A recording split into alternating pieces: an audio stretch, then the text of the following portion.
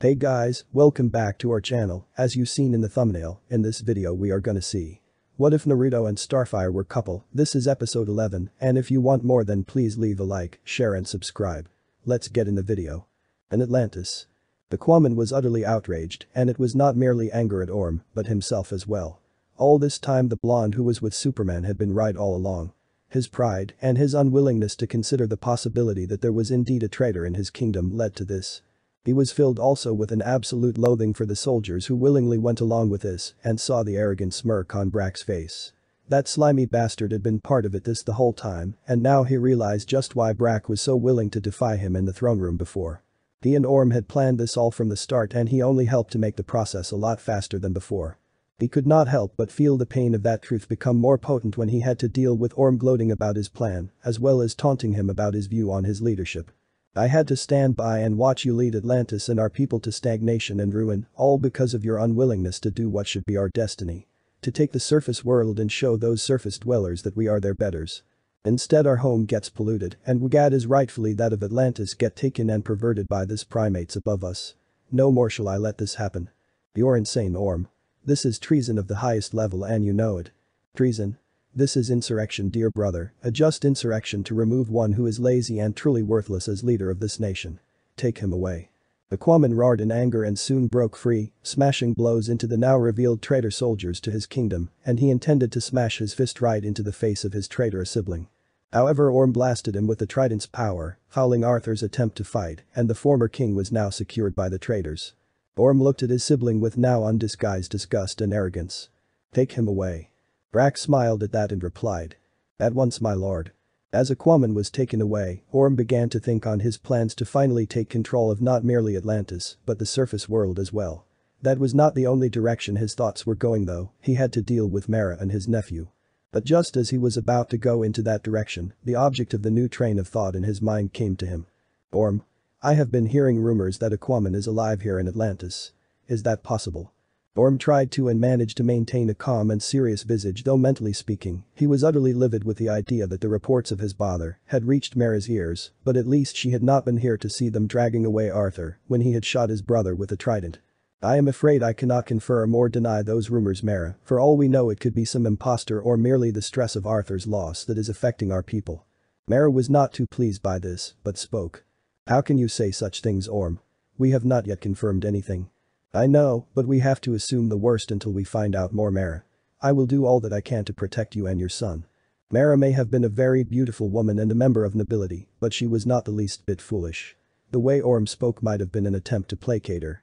But the very fact that he was doing so in a tone that was odd made Mara a lot more worried as well as suspicious.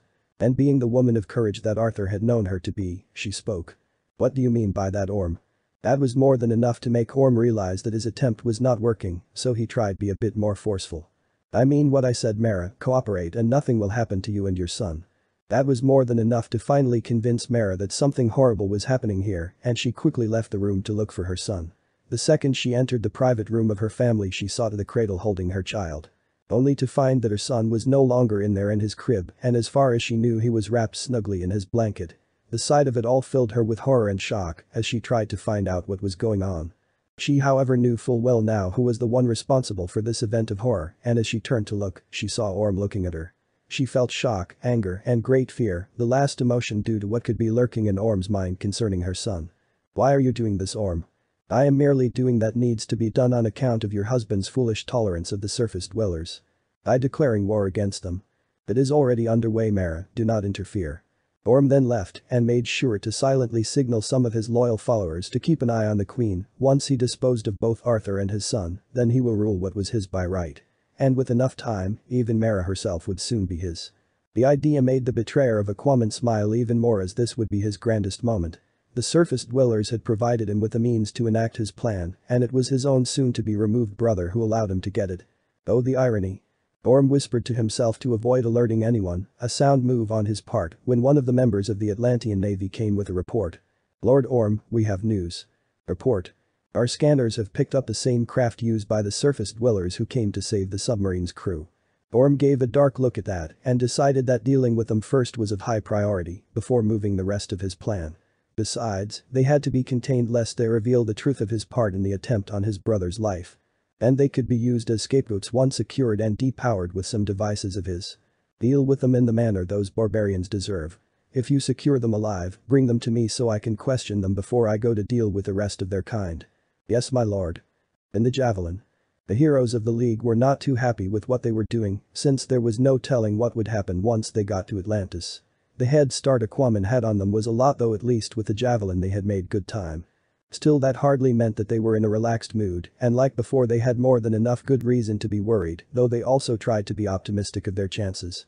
Naruto, on the other hand, was not the least bit pleased by all of this. His long life and experiences back home made him more than aware that things would get really problematic once they got there. Hori spoke to Naruto, who had a grim look on his face, as he was devoid of the mask for now. Are you alright, friend Hokage? Naruto's grim look did not leave him, and he sighed as he replied. No, I am not, to be honest, Kori-chan. This is a very dangerous situation we all walked into. I have no doubt that the very second we get to Atlantis we are going to be in for a fight. Superman then replied. We should at the very least try to avoid that. We're not here to start a war, Hokage. We might not be, but whoever is the one who hired Deadshot certainly is. Remember that this guy is influential with that kind of wealth, allies, and has connections, no doubt. The very second that Aquaman got there, they no doubt are holding him captive, and the very second we show up, they may very well give the Atlantean Navy orders to shoot us on sight. That got their attention well enough, as they agreed that Naruto had a point, and John replied. Then we're going to have to be ready for the worst. Diana then replied. True, but we still need to know just who the true enemy here is. We know that the enemy is no doubt of noble lineage in Atlantis, and no doubt has vast fortunes to fund this coup. But I cannot fathom on who it may be, since my people have little contact with them, so we have no idea if there are people with ill intent towards Aquaman and willing to go to full-scale war. Superman, you dealt with Aquaman before than any of us. Is there anything you can share that might help you shed some light on this? Superman thought about it and replied with a reluctant shake of his head. Afraid not. My meeting with Aquaman years ago had me and Lois facing him and his fleet to convince him that war is not the solution. I never went to Atlantis at all, so I have no clue on the political landscape at all. Besides, I don't think they would have liked the idea of someone from the surface there. John replied. Well, that complicates things, but from a military standpoint, I can bet the person's got either support from the military, or if persons, then one of them no doubt would naturally be high up in the military ladder. You can't have a coup if you don't have military backing after all. Hori then replied. Then we must be ready, friends, for we have company.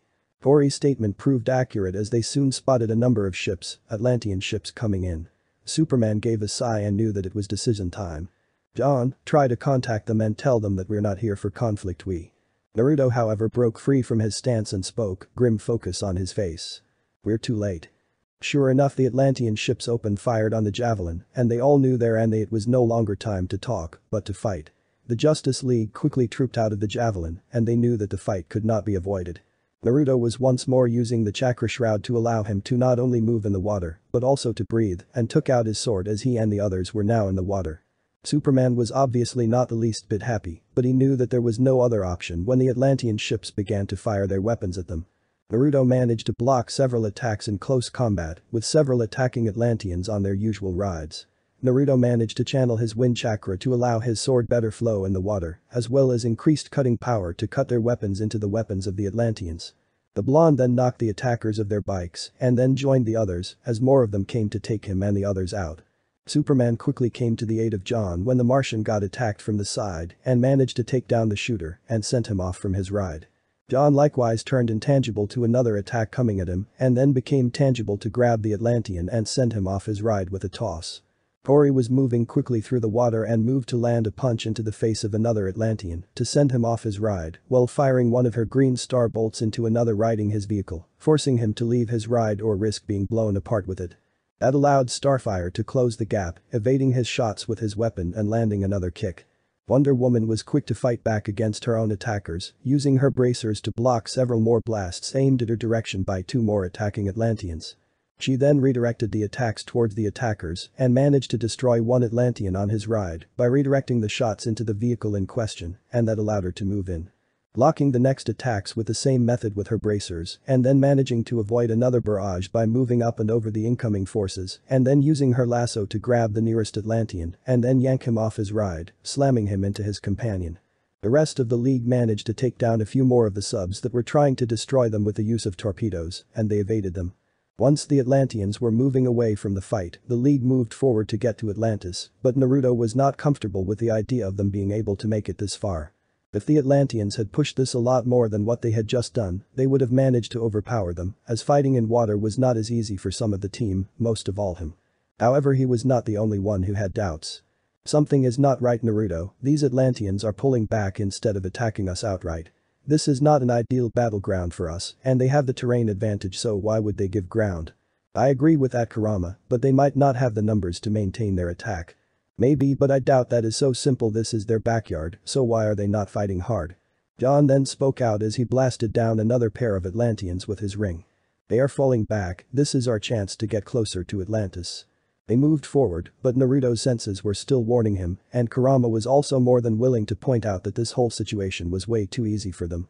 The blonde shinobi was more than willing to agree with the whole thing, and soon their combined worries were proven to be accurate when several areas of the nearby terrain suddenly popped up to release strange containers, but all of which was sending bad vibes with Naruto. Along with the fact that this time, instead of engaging them head-on, the apparent Atlanteans' forces were forcing to keep their distance. Naruto managed to use his chakra shroud briefly to avoid an incoming hit from one such weapon, only through his still potent chakra and intense training, plus Kurama's own, that he was able to withstand the attack. That very same attack, however, sent him away from the others, and just as they were about to get to him, the canisters went off. They turned out to be depth charges and more than enough to stun the League. Naruto saw that, but knew that he needed to avoid the rest of the attack and quickly guided himself away from the area. I hate doing this, but I have to make sure some of us don't get caught so we can rescue the others. Kurama merely growled a bit in agreement, as they both knew that if all of them got caught, no one was going to rescue them. The fact that they still had no idea just how things were in Atlantis itself was enough to tell them that looking for allies in said city was optimistic at best and foolish at worst. His time as Hokage had never been easy, but they had their good points, and right now he had to use what he learned to good effect. Unfortunately, he had lost one of his swords in the battle, and while he was loath to leave his weapon behind, he decided to retrieve it later. If he knew one thing, if the bad guys did not find him, they usually would take something as a way to prove to their leader that he was gone. That or use his sword as a way to weaken the resolve of his allies to resist them. A good tactic too, and one that he knew the hidden villages, even his own at times, used when the situation was enough to warrant its use. But it was going to work to his advantage. In Atlantis. The rest of the League were not in the best of shape after being hit by those depth charges, and right now they were being held not merely by restraints. They were unable to use their full powers due to what appeared to be some form of power limiter and restraint that drained even Superman's strength. They had awakened in these restraints and learned of the power restrictors when they tried to move. It was not something they liked to happen to them, but right now they had to try and find out if they could find Aquaman and hopefully stop this from going any further than it already had. They were soon in the room and surrounded by a large number of Atlantean nobles, and naturally before them was Orm. Though it was obvious that none of the League had any idea that the one who was before them was the mastermind. "What are you surface dwellers doing here in the sacred halls of Atlantis?" The League looked at him, and Superman was the one to speak first. "We came here looking for Aquaman. You barbarians have the audacity to come here looking for the very man you killed. Aquaman is not dead." Orm smirked mentally at that, but still retained the visage of an enraged brother to the king for his people. "You're correct, fool. My brother is indeed not dead. But I plan to fix that little snag soon enough. What manner of trickery is this?" John tried to use his telepathy, but had no luck due to the restraints, but spoke anyway. "There is no trick involved, we sent out news that he was in critical condition, only to lure out his would-be assassin." "Really? And what happened afterward, surface scum?" John growled at that but kept himself focused for now, even though it galled him not to be able to use his ring. "We managed to find said assassin and learned who ordered the hit on him, but before we could inform him, he left us, and so we tried to follow him before he came here." "And why is that?" Wonder Woman then spoke. "Because we have learned that the one who hired the assassin, one Deadshot by name, had been hired by someone who had access to treasure only found in Atlantis." Orm was angry at this, he felt that he should have sent someone far more powerful than some two-bit surface-dwelling mercenary scum to deal with his brother. The fool said he was best at what he did, but apparently had not finished the job he was hired for. No matter, once he conquered the surface world he would find this merc and make him suffer unheard of agony for his failure. But for now he had a show to play out. "You dare to accuse one of our people as being complicit to the death of our king. My brother, I should have your heads for this." Starfire then spoke. "It all true. We have no reason to lie." Orm snorted and replied. "You surface scum all lie, regardless of your form and looks. You dare to assume that you can come here to accuse us of plotting to kill our king, I shall have you suffer dearly for this. Diana then spoke. We know Aquaman returned to your kingdom to find out the truth. He was told of the possibility of there being a traitor in Atlantis before he came here. As long as one of us is not chained here, the truth will come out. Orm then spoke. You mean your companion who owned this sword? He presented the recovered sword of the Hokage, and the sight of the weapon was shocking to the rest of the league as they recognized the sword. Clark was shocked along with John, and Stewart was also shocked in the sense that he expected the blonde ninja was out of the firing line. But it was both Diana and Corey who were struck more than the others. The former was saddened at the possibility of the loss of one of the few to welcome her into man's world and someone she respected for his actions. And the latter obviously was utterly saddened by the possibility that her only friend in this new world was lost to her and she was unable to do anything about it. Orm was more than willing to milk this and spoke. His body was never found by my men, and considering the lies you said, I could care less if he is alive or not. Take them away. They will be the first to die for their crime of murdering our beloved king. Superman spoke out despite the fact that he and the others were being taken away. Aquaman is not dead. He is here already in this city, whoever is the traitor is hiding this from you all. Lies. All nothing more than lies by surface dwellers. Take them away and deal with them. Yes, my lord. As the guards took the League members away, Orm began to look over the population and could tell that there was going to be a lot that had to be done. But for now, he had the momentum and he was going to make sure that he was going to be able to use all of it to finally bring his plans to completion. For now, however, he needed to take care of other important matters that could not be delayed. The others were not in the best of shape at this point as the water soon began to rise towards them. Orm however made sure that the water was going up at a fast but controlled pace, no doubt wanting to avoid their suffering before ending them. That disgusted the League and while they knew that they were powerless, they tried to find a way free themselves. John was not pleased one bit by all this, unlike most of his compatriots, he did not need oxygen to breathe and therefore was not in danger of drowning as the others were. And had he been able to use his powers, he could have easily escaped, but with the power restrictor on, he could not becoming intangible and free the others. Thus he had the worst of it right now, since he was now powerless in saving the others from what was to come. Orm unfortunately made a serious mistake in stating that Naruto was no longer along the land of the living. He had not made the proper action of confirming that the blonde really was dead because he was anything but dead. And where was the blonde shinobi in question right now? He was coming for the others. And to make things a lot more complicated was that a certain red-haired Atlantean queen had managed to listen in and was now resolved in what she needed to do. Back outside. The two Atlanteans did not think much on what the fate was of the missing surface dweller as there was no sign of a body, just rubble on the supposed cave he was hiding. They were only able to see a floating clump of seaweed heading in their direction. And what exactly could that seaweed do to them in the first place anyway? There's no sign of the surface dweller at all. I know I rather doubt anyone could survive that kind of barrage. True enough since we only found that sword of his and not much else, so I don't think we can stay here much longer, we should report back to the city and get ready to move out with the others. They did not care much for anything else at this point and decided to go for their plan to head back to the city, but as they were about to head back to the city and pass over the seaweed, they were suddenly attacked by chains from nowhere and were dragged off their bikes. They turned and soon saw the seaweed turn into the surface dweller that they had been sent to deal with. Their shock ended as Naruto quickly smashed them hard in the face. Once they were knocked out cold, the blonde ninja looked their vehicle over. He found what appeared to be cuffs of some metal.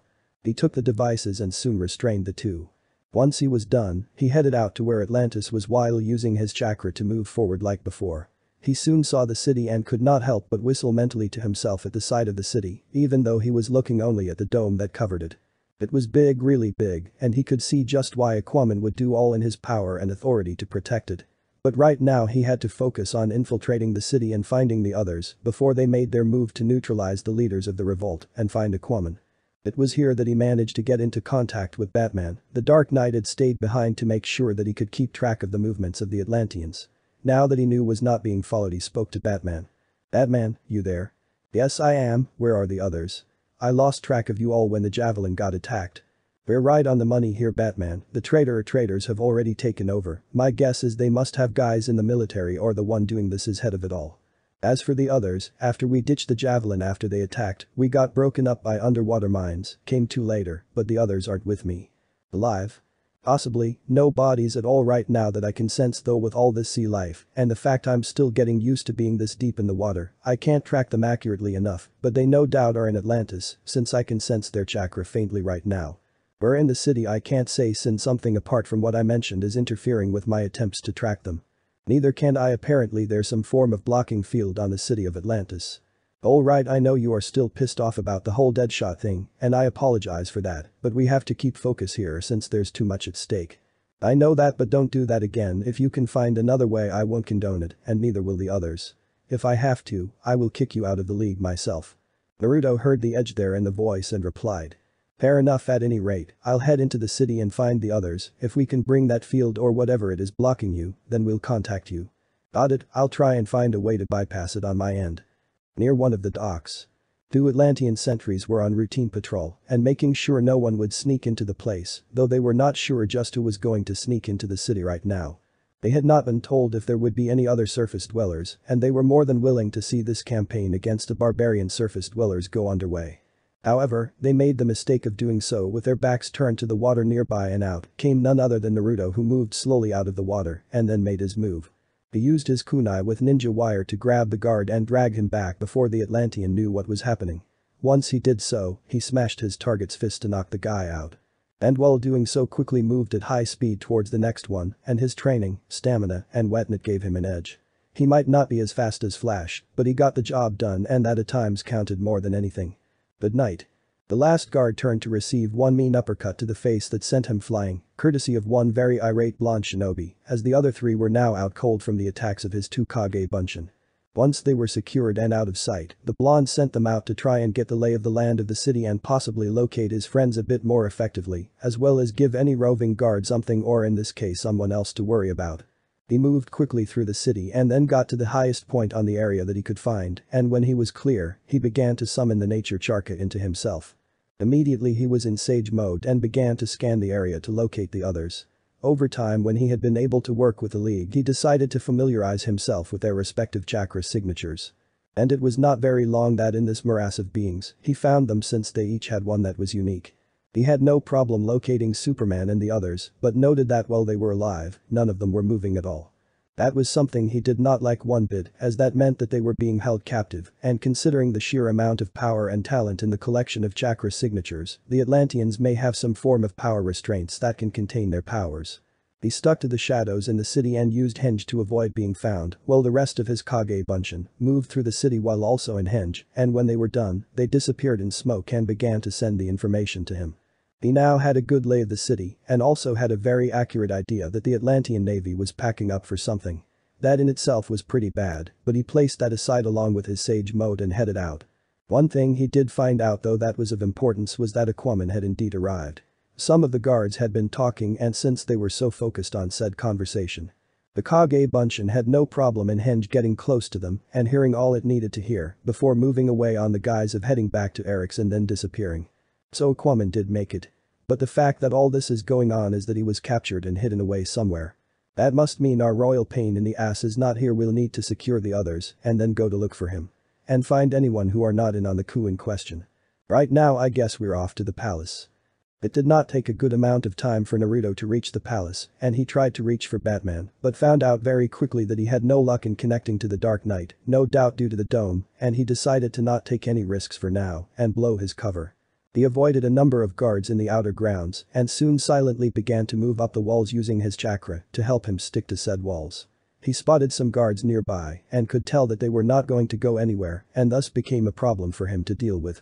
He quickly reached into his pouch and took out a pair of smoke bombs. He had to move fast since he had no idea if the Atlanteans had senses that could allow them to find him even in the smoke. But he was committed and had to do it now, since the others had to be rescued before really bad things happened to them. He rushed in and before the guards could raise their weapons, call the reinforcements in either order, tossed them to release the smoke. This gave him enough cover to close the gap and land haymaker blows on the guards to knock them out.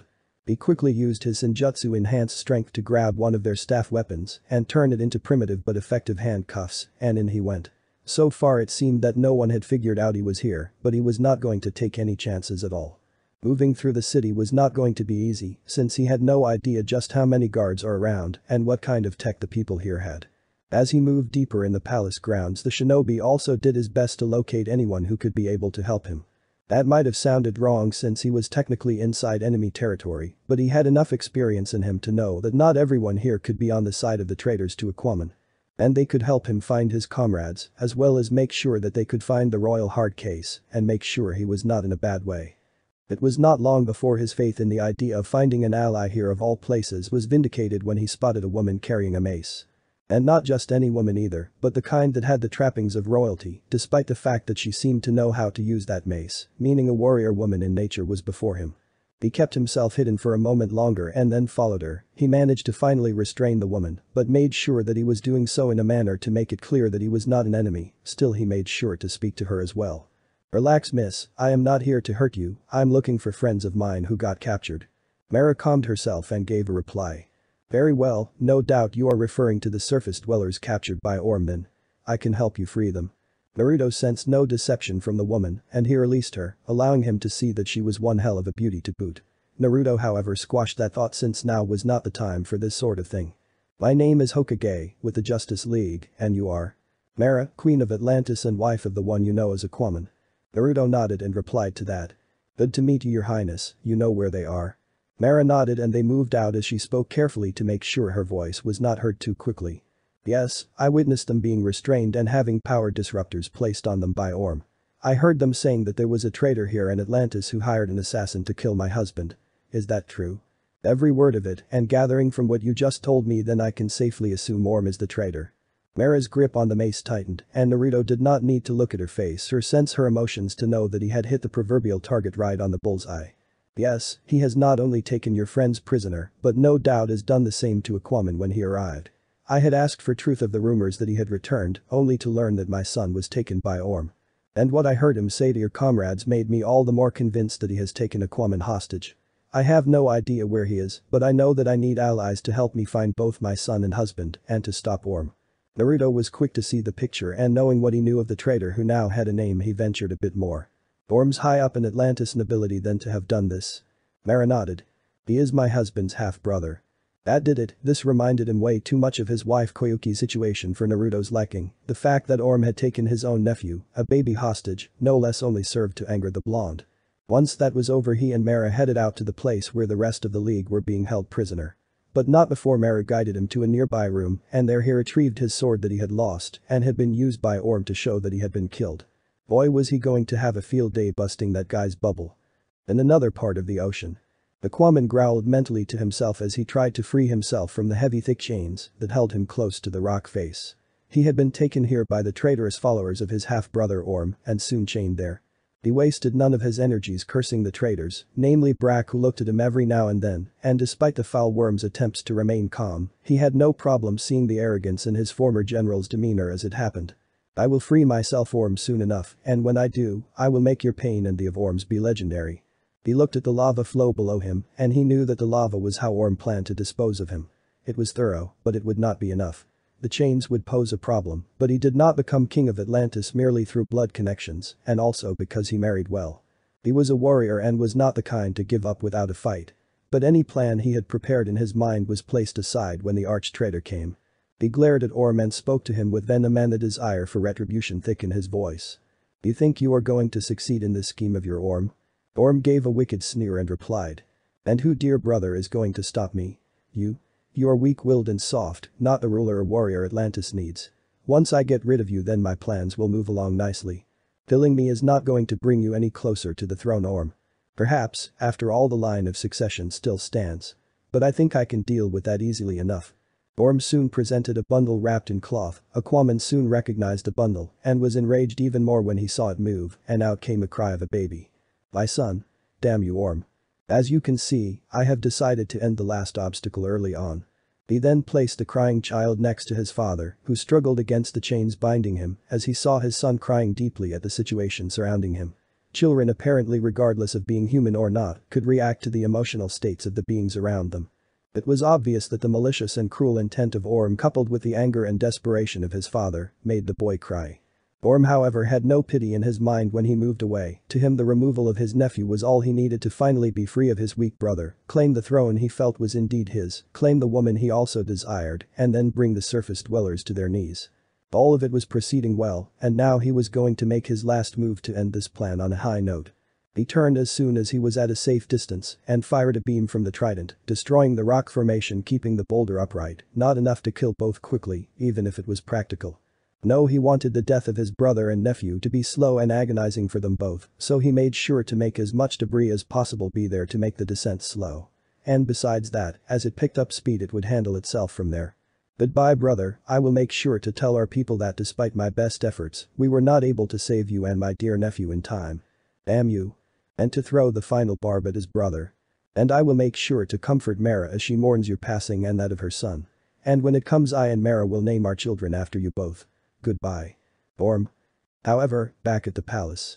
As soon as they moved through the palace, the shinobi began to sense better the others and he was pleased that they were still holding on.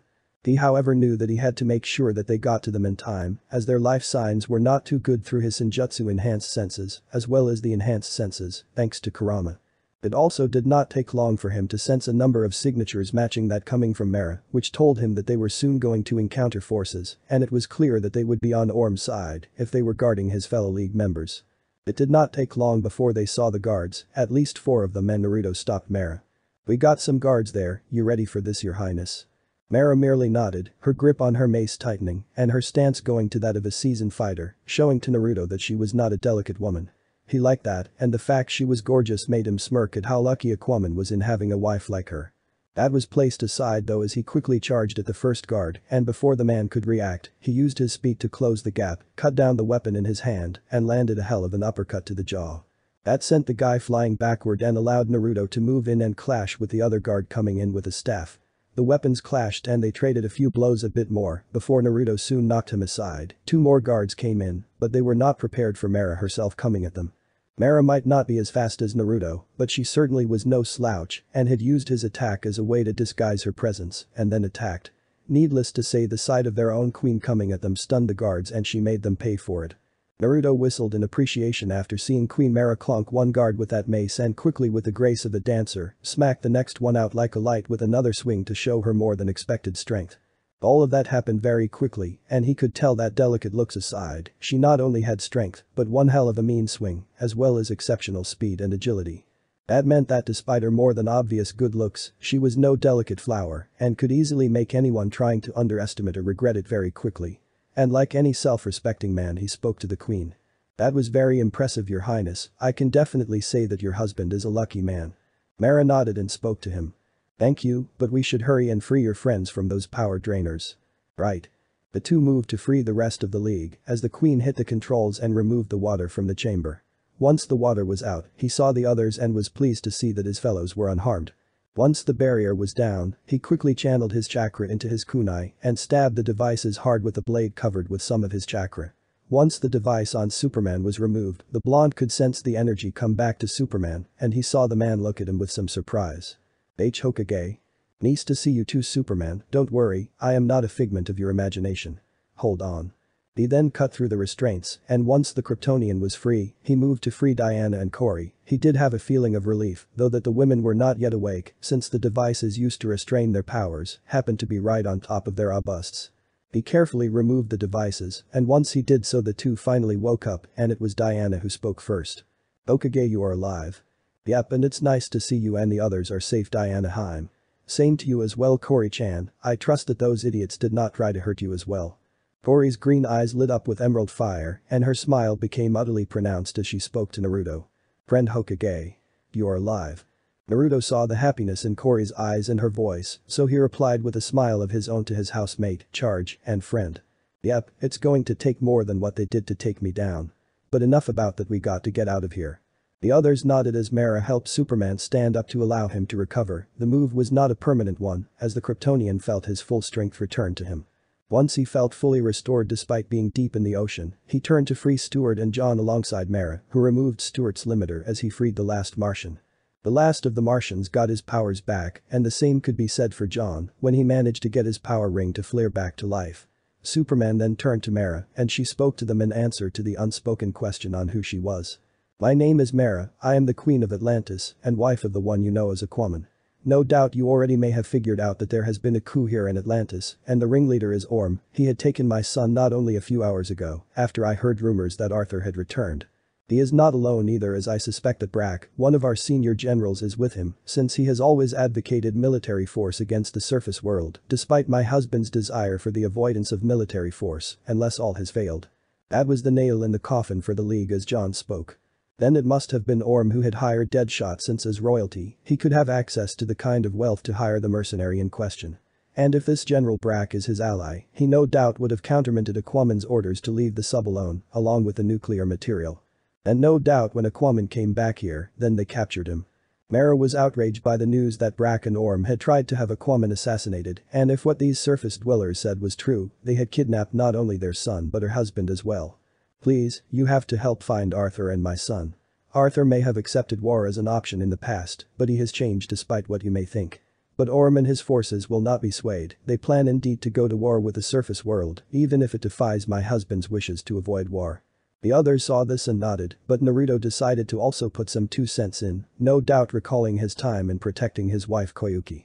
We need to get the queen to safety first before we locate Aquaman. If Atlantis is like any monarchy, then we need to make sure that she is not used as leverage by this Orm.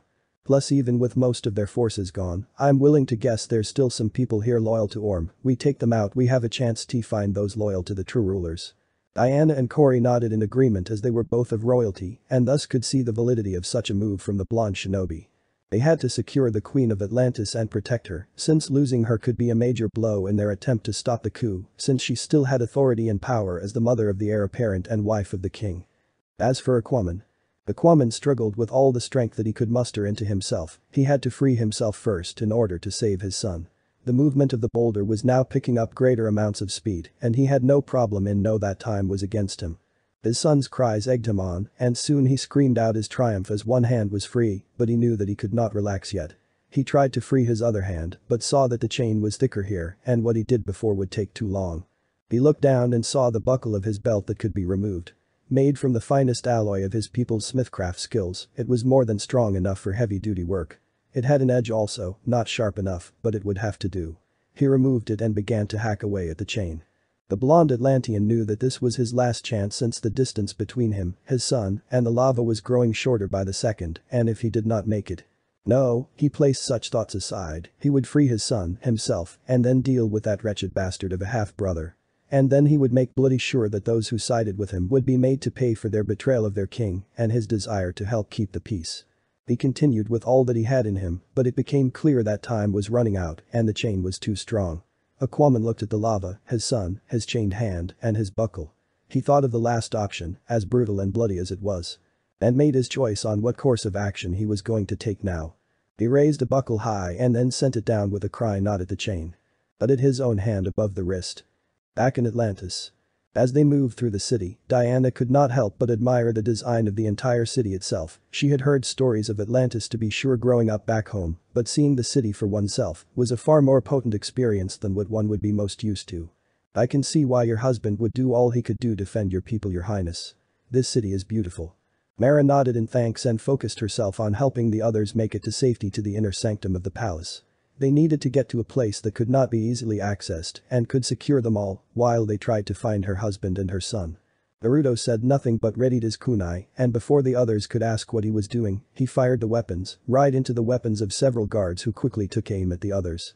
The throwing weapons had no problem jamming themselves into the front of the weapons themselves, and they actually made the weapons explode. The Atlanteans screamed in pain and held their wounded hands, as even though they made the move to toss aside their overloaded weapons, they were still in pain when the League launched their attacks. Superman flew in and knocked down a number of them, while John quickly formed a shield to protect the Queen, while Diana and Corey moved ahead with the Tamaranian providing long-range firepower that John routinely would open holes in his shield to allow to pass, while Diana would be near Mara to protect her from attacks that she could not easily reach of if he was too focused on deflecting the incoming firepower from the attacking Atlanteans loyal to Orm. John quickly used his own powers to give him a chance to get up close and attack the Atlanteans, as well as give him a chance to scout ahead for more trouble. Superman was more than willing to charge in and attack the Atlanteans by destroying their weapons and knocking them out. He usually held back his full strength and still did though loosen a little of it to hit hard against the Atlanteans since they were a lot more durable than most. And the fact that he could move about now only added to that as he also used his heat vision to destroy some of their weapons and also take down some of the nearby pillars to act as distractions or to deny the enemy some form of cover. They soon made their way to the palace, and they knew that they had to secure it. Naruto was quick to send out his Kage Bunshin to both scout out the palace a bit more and secure the rooms, as well as play the role of distraction. That role simply had his Kage Bunshin take the appearance of the team and Mera. The others were used to seeing his Kage Bunshin by now, though Mera obvious was not used to seeing the Kage Bunshin, even more so when they took the appearance of herself and the rest of Naruto's team. Later. Once they secured Mera in the throne room and managed to find some of the Atlanteans who were loyal to Mera and Aquaman, which thankfully included a surgeon, they focused on looking for the missing king. The flyers in the group, namely Superman, John, and Jon Stewart. Naruto sensed with his Senjutsu and Kurama's chakra and soon was able to sense the arrival of Aquaman, and to his relief, he could sense a signature with them that was that of a child.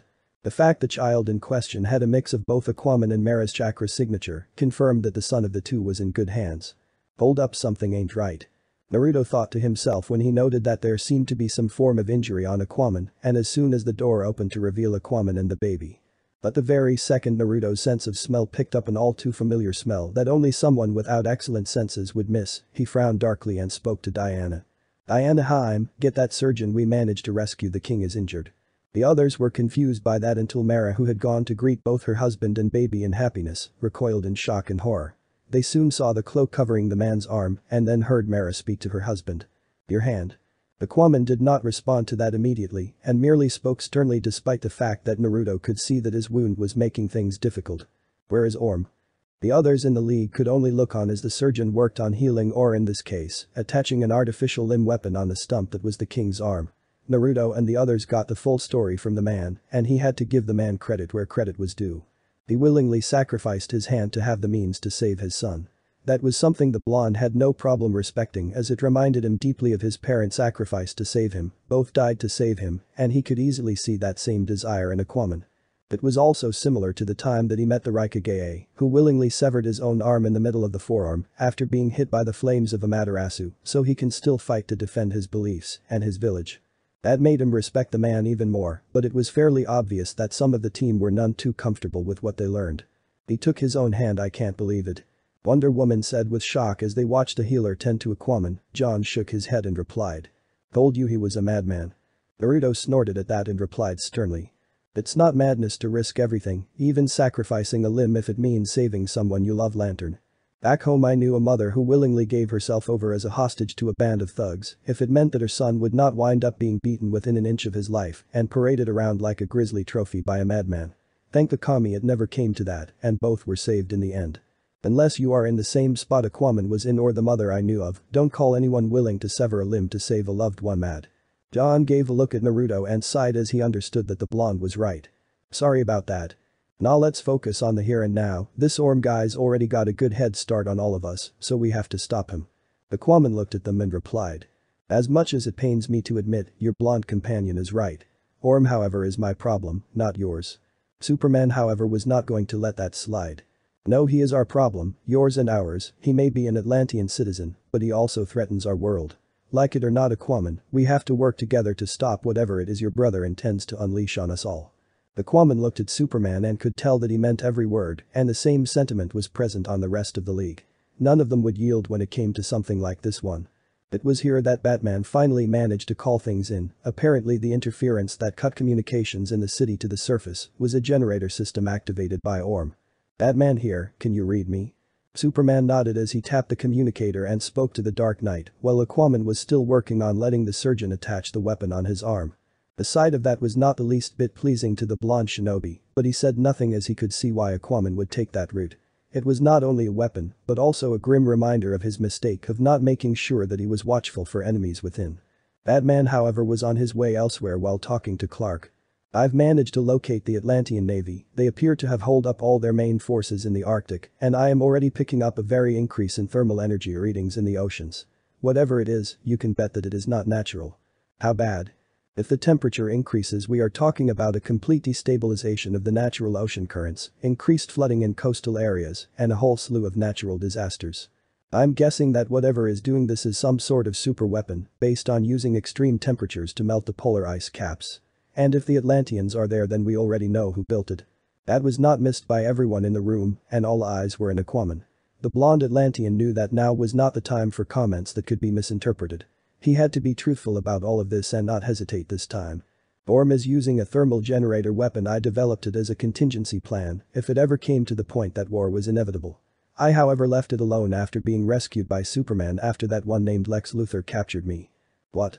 John was not happy by that revelation but was stopped by John, showing that now was not the time to lose focus on the task at hand. Diana on the other hand was calmer in that regard and spoke. If that is the case, then he must have been the one to steal the plutonium. He is after all your brother, and with him and Brack, there is no way anyone who was not part of this coup would think to question his removal of the material if they ordered it. Tori agreed as she was quick to see how that was accomplished without Aquaman's knowledge, since if what they learned was to be used as a reference, then the removal was done when. Superman was quick on the uptake, and soon the others were as well. He must have stolen the plutonium to serve as a power source. Then, we have to stop this, all of us. Aquaman finally nodded as he looked at the harpoon that replaced the hand he had sacrificed to save his son. Then let us be off. As they soon reached the pole region where the doomsday weapon was, it was perfectly clear to the gathering heroes that the Atlantean Navy was in force now. Naruto along with Batman, who had joined up in his own fighter, were heading there along with those who could fly, which was pretty much everyone, with the marked exception of Aquaman, who was in the water swimming to the direction of his forces. It was safe to assume at this point that only those who were with Brack were on Orm's side, and the rest were merely following orders on the belief that Aquaman was no longer alive. That was something they had planned to capitalize on, but right now, stopping Orm and his followers was critical. It did not take long for the rebel Atlanteans who were on Orm and Brack's side to open fire on the incoming heroes, but they were ready for this. The stakes were too high for them to do otherwise. As soon as they got there, the forces under Brack and Orm did not waste time trying to stop them from trying to get to Orm. Aquaman used his harpoon to attack those with weapons and knock them out his fists. Naruto leaped down from the planety of Batman and landed on the water's surface and began to use water walking to allow him to run on the water and then unleash several elemental jutsu, including his wind affinity and also using close combat moves to boot. Diana used her rope to unseat any of the soldiers.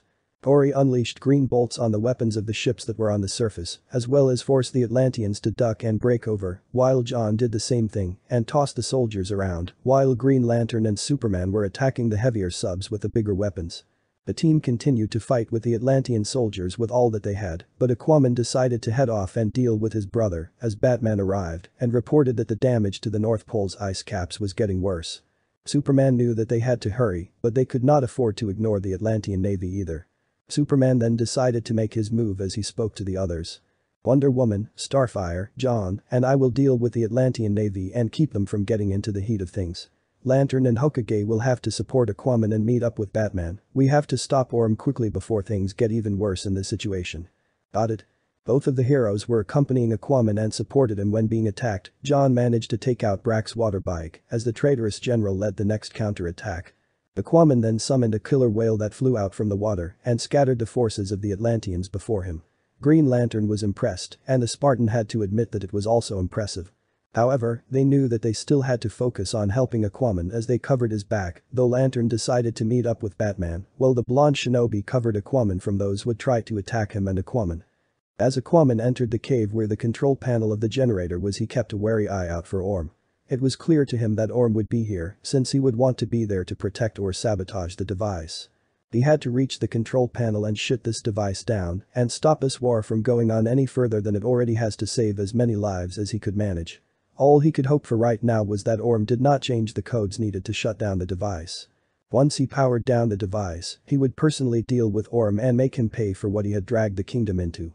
It did not take long for him to find his brother, and he naturally wanted to make sure that Orm knew just who he was about to fight. Orm turned and he glared at his brother while wielding the trident. He spotted the prosthetic and quickly guessed just how his brother had escaped. And despite his hatred of him, he had to give his brother some credit for taking such a risk like that, as well as actually going through the whole thing, and instead of resting come here with a weapon in place of his hand. You cut off your own hand. It seems you are not as cowardly or weak-willed as I thought. You call me weak-willed. I will make you pay for what you have done to the kingdom by dragging them into a war and trying to kill me and my son. Orm growled and replied as he leveled the trident at his brother. You will regret those words. I have the power now. And once I make sure that you are truly dead, all will be mine. Aquaman roared as he swam straight for Orm, intent on either strangling his sibling or skewering him in the gut with his new hand in retribution. But Orm knew that he was still armed with both his hands and the trident and was confident of his chances of success. However, Aquaman was not going to make it easy as he fought on against his brother. The two Atlanteans traded blows back and forth until Aquaman managed to knock aside his brother with a kick that sent Orm to the ground, allowing Aquaman to stand up and looked over him. "This battle is over, Orm." Orm smirked a bit and replied. "You're right, and you lose." He turned, grabbed the trident and fired blast at the control panel, and he replied. "Now nothing can stop the generator. The surface world will finally get its long overdue fate for all the times they have destroyed and polluted the oceans, the one that you never gave it in your cowardice." Aquaman had no time to react as he was hit by another beam of energy from the trident as they were once more fighting with one another. Aquaman's new weapon proved to be useful as this allowed him to block the trident and attack with his right hand and injure Orm. However, it was not going to be easy as Orm was able to attack better with both his hands. It was then that Orm was able to hit Aquaman with another blast to send him out of the cave, but he was able to his harpoon to stop himself from falling deeper into the cave. Orm had a smile on his face as he planned to finish off his brother, but before he could do anything, he was stopped by Naruto, who used a combination of kunai tied with small and less powerful explosive tags and a blast of wind chakra that was made in such a fashion to resemble an explosive blast of air fired from an air cannon. The combined attacks were more than enough to force Orm back as the blonde decided to cover for Aquaman to recover.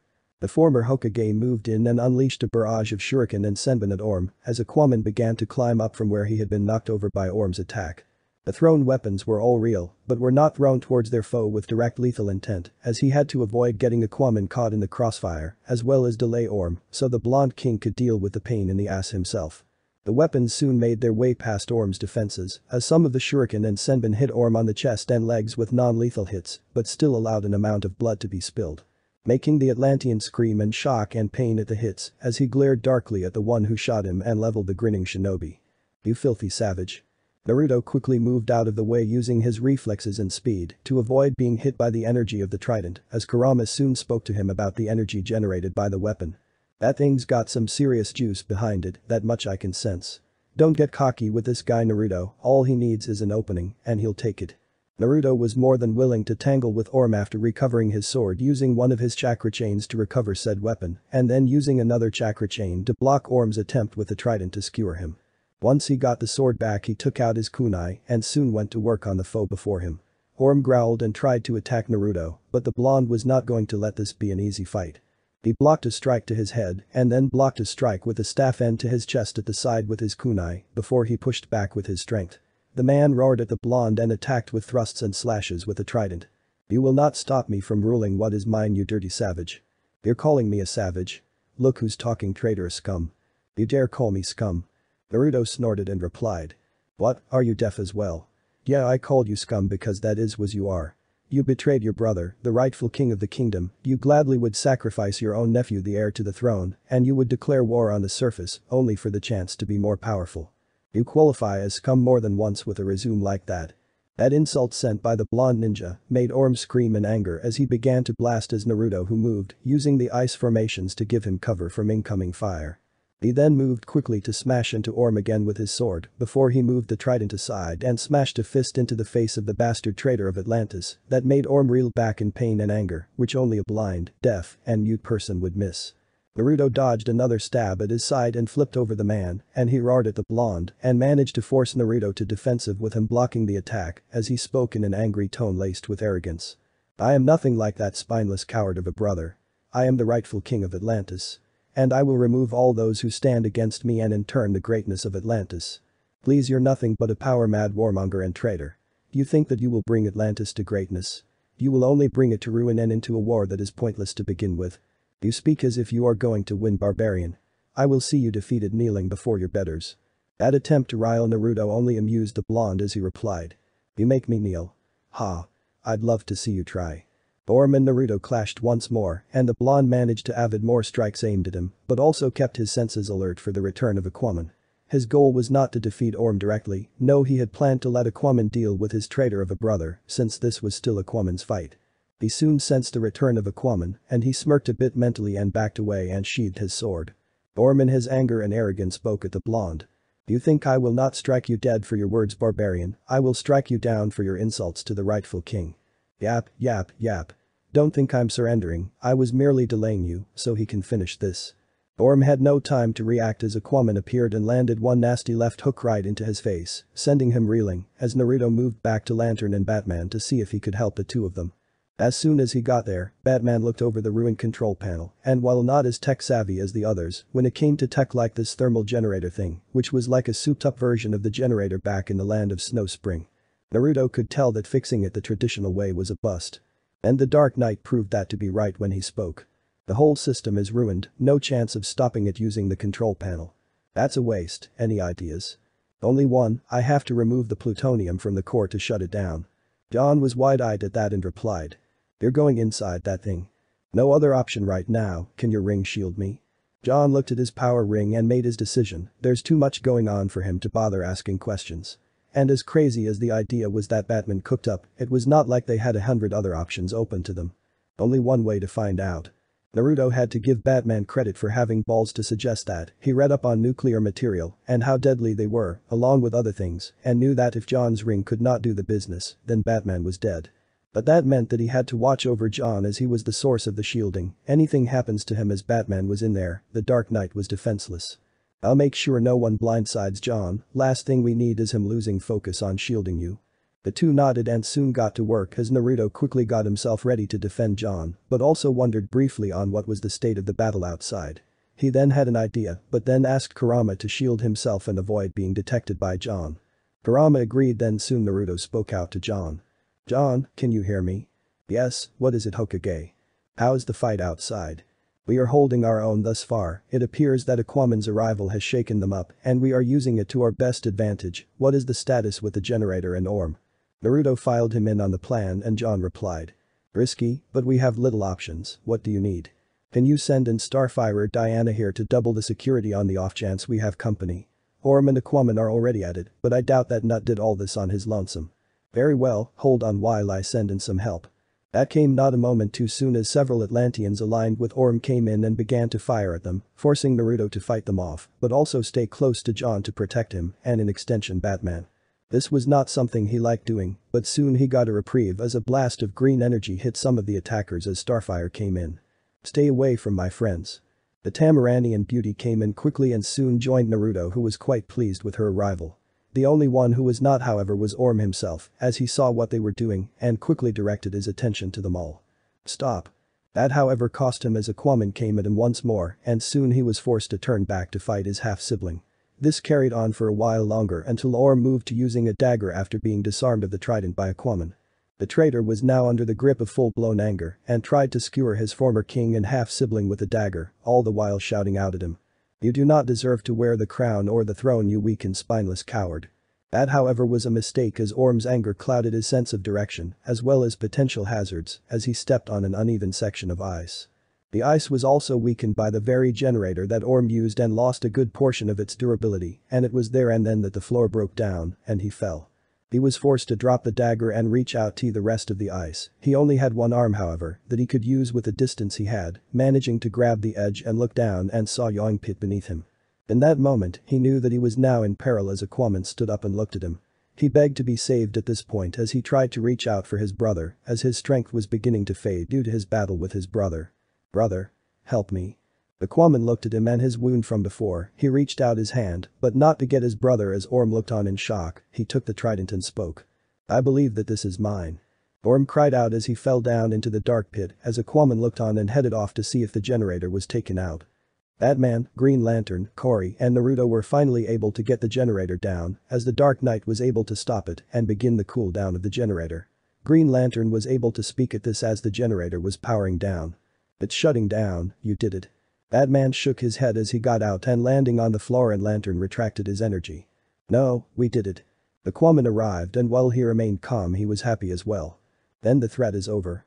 Kurama, however, was quick to point out something.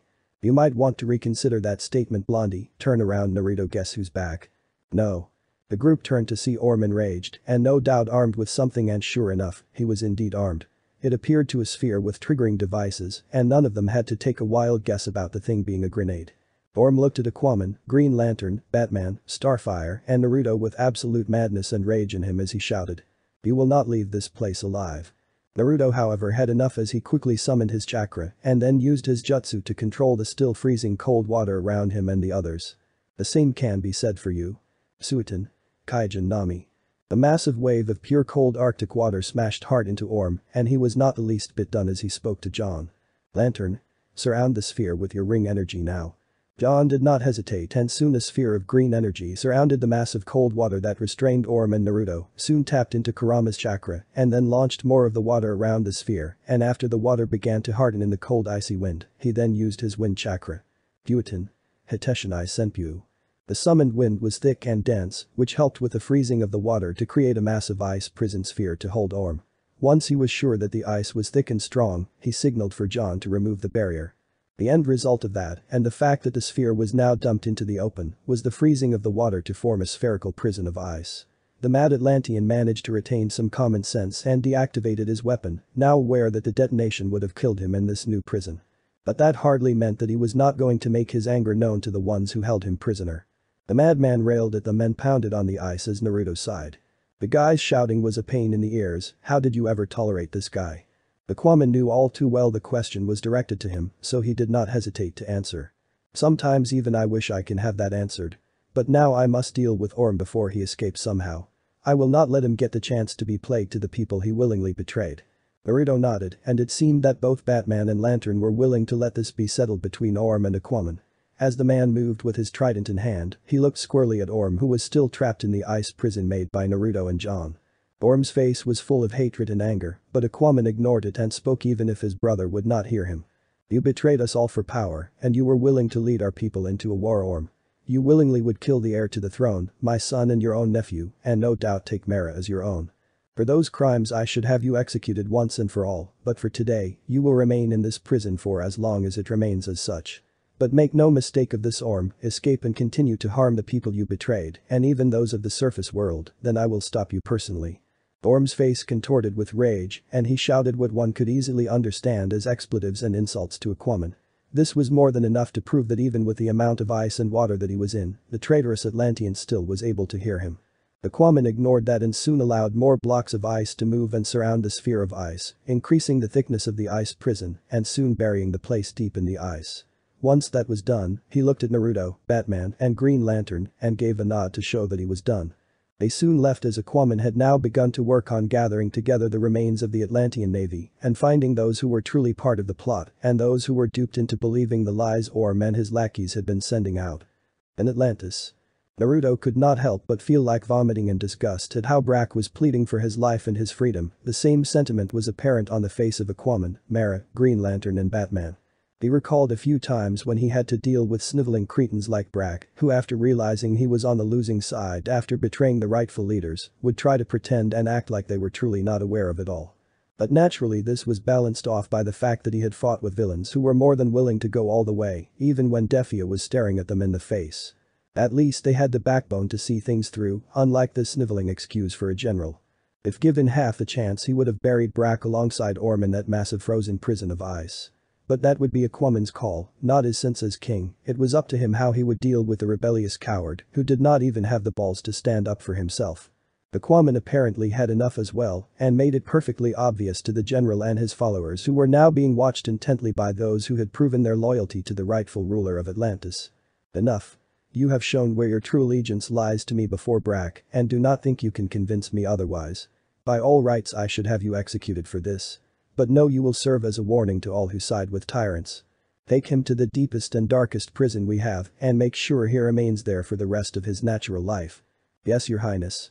Brack's attempts were soon at an end as the rest of the league who could be there were also looking on. Diana and Corey showed disgust at Brack, while John was deep in thought about everything that happened ever since they encountered Aquaman and also his own actions in the mission. Superman along with John looked as the man was escorted, while Batman was not too pleased about what he learned ever since this mission went down. Aquaman sighed as he began to think about all that had happened and began to speak once more.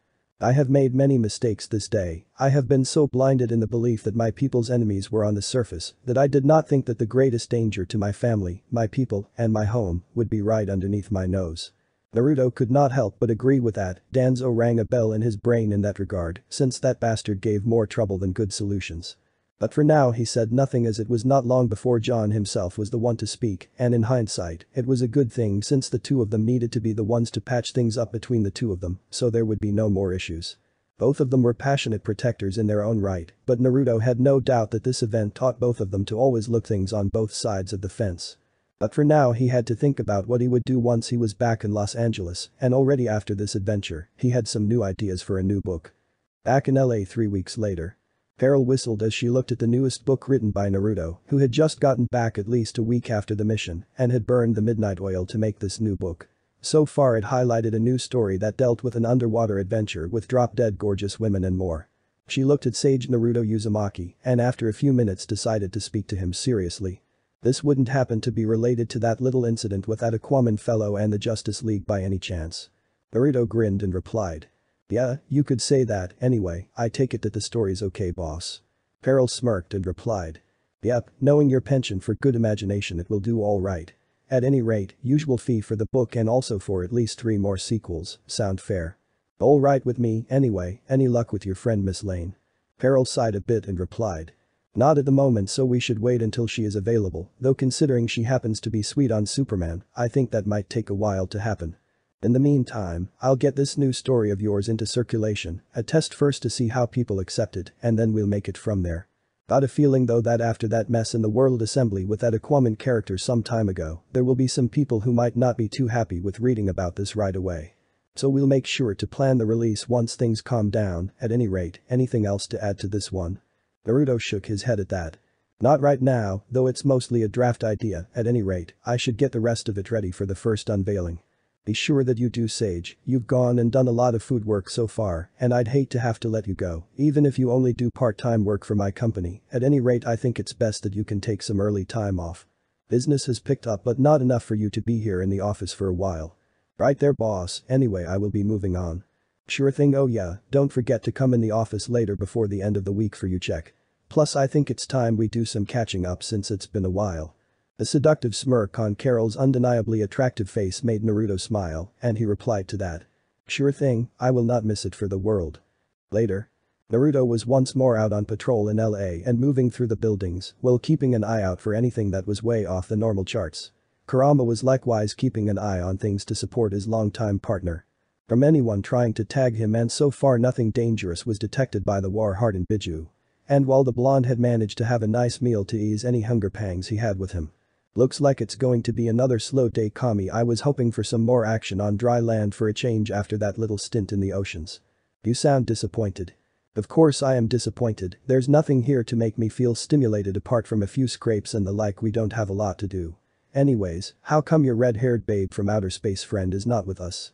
Cory-chan's gone off to be on the watchtower with Diana and John for now, figured getting the chance to see space would do her some good. And before you ask, Raven-chan is currently reading more of her favorite books, and I made sure to leave her some very nice food and drink if she needs them. Right well let's hope we get some action around here. Dealing with the regular thugs, even the boosted ones with drugs are not as entertaining. Hold up I'm picking up something weird coming in. Naruto stopped from his leap and quickly launched a chakra chain to secure himself to climb up to the roof of the building. Once he got there, he began to focus all of his senses on what was going on. What do you sense Kurama? I'm human alright, but mixed with animal. Feline from the feel of it too, and definitely know the kind we're familiar with.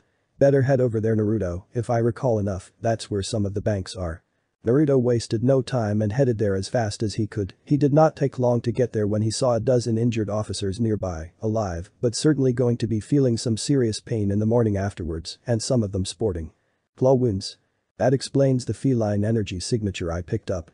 If I didn't know any better I'd say we're fighting someone with animal traits in them. Obviously not natural and quite possibly some sort of bioweapons experiment or some poor schmuck who got in way over something. This remind you of that time that Mizuki Nut came back to make your life miserable? Ugh you just had to bring that one up huh? Naruto growled recalling the time he had to fight none other than Mizuki who had escaped prison and had ingested an old formula developed Orochimaru as a way to hybridize human and animal DNA together to create living weapons with unique abilities. Naturally while it gave Mizuki a serious edge, it eventually destroyed him, proof that not only was the formula utterly unstable, but Orochimaru did not give a damn about life that much unless he got something out of it and knowing that bastard, he got enough from Mizuki and left him to rot. He never liked Mizuki one bit and was actually pleased he may have lived but never became a ninja while he was alive. Placing that out of his mind, he moved into a bank that apparently was the target of whoever was the hybrid. He had a feeling that this new guy was another one like Mizuki, a muscle-bound oaf with no brains and uglier than sin. Unfortunately for Naruto, his thoughts on the matter proved to be dead wrong the very second he faced a figure who came out from the vault with a huge bag of money. The figure was that of a woman, all the right curves and swells in all the right places, and had the muscle tone to show an athletic build that could easily make heads turn. Not to mention the fact that she had a rather interesting bust to boot. The fact that she was only covered in fur meant that she was technically buck naked. And despite the fact that not only cat-like features but a tail as well, she certainly was eye-catching in an utterly primal exotic catgirl kind of look. Okay, definitely a heck of a lot better looking than that bastard Mizuki ever was. Who the heck is she? Naruto indeed had no idea who she was and was right now trying to figure out just what was his next course of action involving the now obvious thief before him. Sure, he could get the whole cat burglar bit from Selena. This new arrival before him, on the other hand, was taking that term to a level that was definitely new to him. It was fairly obvious to him though from the injured police officers and bank employees around that she was more than able to hold her own. He finally spoke to the literal catgirl before him. Okay, this is definitely new to me, lady, who are you? The catgirl merely cocked an eyebrow and spoke in an accent that definitely screamed intelligence and drive to Naruto, and the slight purr that came with being half feline only added to the whole mix. Now that's a first. Usually most guys I know try to aim guns at me and call me freak or monster. Naruto could sense the truth there along with some measure of hostility, so he could tell that this was not something that was going to be on a hair trigger. So he tried the diplomatic route first before trying something a bit more on the side of physical aggressive force. Well, obviously I'm not one of the usual guys you deal with, miss. Cheetah will do. Cheetah? Wait, that speed demon of a predatory cat in that continent called Africa, you dolt. Right, and don't call me a dolt though, I certainly never heard of her before. Maybe you haven't, but I'm wagering a guess some of the long-time heroes here on this world might have. Better given them a call first, though I doubt our new guest is going to let her go that easily. Right. Okay, now I know who you are. Can I take a guess you know who I am? Cheetah nodded as she placed down the bag and spoke. Yeah, you're the Hokage everyone here in LA talks about. But regardless, you are not going to stop me from doing this. Even if you are indeed with the League, there's no way I will give up without a fight, so come on. Naruto quickly used his kunai to defend himself when Cheetah came at him with claws coming out from her fingertips and clashed with the steel, forcing him to move back. The blonde ninja knew there and then that this was not going to be an easy thing to deal with. He dodged another attempt to slash into him by the hybrid female and managed to move in and land a kick to her stomach to get some distance between them. Cheetah coughed out some air from the blow along with a cry of pain, but she was not backing down either. As she came at Naruto with a roar and slashed at him constantly. It was obvious to the battle-hardened shinobi that she lacked combat training and was relying on a more animalistic fighting style to take him on. That did not mean she was not capable, since like Mizuki, her hybrid form was obviously giving her some physical advantages. Higher level strength being one of them, better speed, and higher resistance to impact, though not by much. The two moved to the wall, and Naruto quickly ducked and heard a loud scratching noise above him to see 3 claw slashes on the nearby wall from Cheetah's attack. The blonde quickly landed a powerful shoulder charge into Cheetah before she could go after him again. The blonde finally took to the offensive and launched a number of fierce attacks on Cheetah, forcing her to move back, and more than once the attacks had come close to her. The blonde soon used Jutsu, and soon the two of them were locked in a battle of wills. Cheetah, or rather, Dr. Barbara Ann Minerva could not help but realize that taking on the Hokage was not exactly the best idea, since he had already more experience and skill than most people she fought with. The former scientist and reluctant criminal had come to Los Angeles to steal more money in order to find a cure for her current state. She knew that she would be in the Hokage's territory, but had hoped that she had time on her side, since Los Angeles was a large city. Now as she began to push back against the ninja, she knew that she could not afford to keep fighting with the blonde. The transformed woman heard a good deal of the blonde shinobi, and while she was no slouch as a fighter, she had made sure to avoid combat since she was not much of a fighter to begin with and lacked actual combat experience. She had to leave the situation before her and escape, even if losing the money she needed was the price tag. Naruto could tell that she was not liking the possible outcome of fighting him like this, and he decided to try and find out more of this literal catgirl before him. You know, physical abilities aside, you don't exactly strike me as a serious fighter. Which means either you don't have field experience or you were not a fighter until recently. Point being that it is confusing me on why you want to pick a fight. This is not going to end well for you, so I suggest you give this up. Cheetah bared her teeth at that and replied. Never. You could never understand me. The two finally broke away, and Cheetah was not wasting time as she quickly grabbed a nearby desk and turned it into an impromptu club to bash Naruto's head in. Naruto quickly drew his sword and channeled his chakra into the sword to cut the desk in half, and then used it to cut another weapon taken by the humanoid feline, this time a long lamp to make into a staff. However, the metal, while hard and strong, was not meant to take on metal enhanced by chakra, and soon the weapon was cut. This, however, did not deter Cheetah as she lunged at Naruto. Normally Naruto would have used his sword to kill a foe like this if the situation became desperate, and in a sense this one was a desperate situation. But his senses, namely the kind that he got from Kurama, were alerted by something. That something was coming from the woman before him. Her emotions. Despair. Desperation. Self-loathing. Guilt. Hope. All of this was in the woman and seemed to be the driving force to make her go for money, and the fact that she was willing to fight him like this, even when it was clear that he was in a sense a better fighter since he was battle-hardened, and she. Well, certainly no slouch, had not fought to kill for some reason or another. This only served to make him all the more determined to find out just who she was. But before it could come to that, the sounds of sirens came and the catgirl showed an expression of dismay, no doubt realizing that while she could tangle with the cops, fighting both them and the Hokage was not going to end well at all for her. She glared at him and left. Naruto, however, did not let her leave without him trying to find out more about this person before him. He left a pair of Kage Bunshin to tend to the wounded while he went after the catgirl. Her unique chakra signature did take him some getting used to, while tracking her was a bit harder. Still, once he got to the roof of the buildings and began to move around his way, it did not take long for him to spot her. He moved quickly, tossed a Hirishin kunai at the ground before her. The weapon forced her to stop and turn around. Seeing nothing, Cheetah turned to continued running, thinking that Naruto missed. Only for him to be right in front of her, the kunai in question in his hand, and pointed at her. She was shocked by that and managed to ready herself for a fight, though it was obvious that Naruto's sudden appearance before her before she even knew he was there was rather unnerving to her. However, Naruto decided not to attack her directly, instead he lowered his kunai and spoke. Why are you here? What? You obviously need money, yet I don't sense any greed in you, more like desperation for something.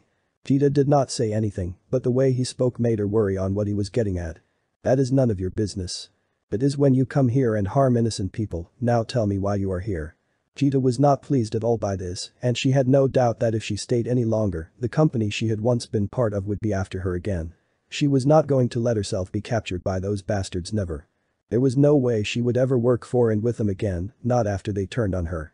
She, however, placed all thoughts of that aside for the moment and focused on finding some manner of escape route from the blonde shinobi and wondered if seduction could work.